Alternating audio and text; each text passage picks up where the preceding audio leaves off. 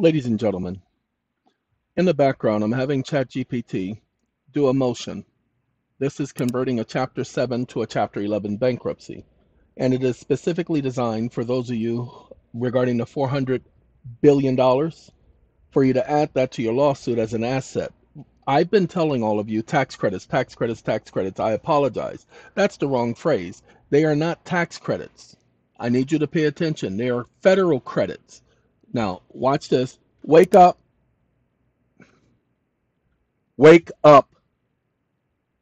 The courts have identified that there is a difference between federal credits and tax credits, comma, my credits are federal credits. Can you provide 5 case citations specific to this question, comma, showing the difference between federal credits and tax credits and how the law and the courts recognize the differences between the two?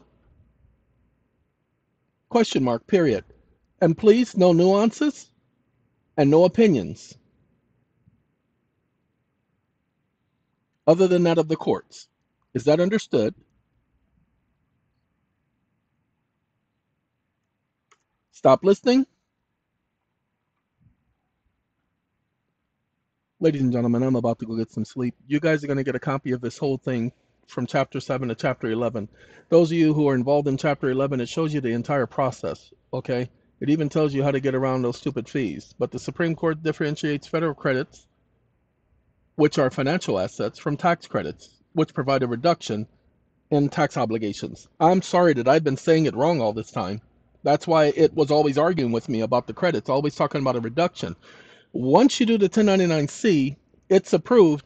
They're no longer tax credits, ladies and gentlemen. When you get them on your tax transcripts, they're no longer tax credits.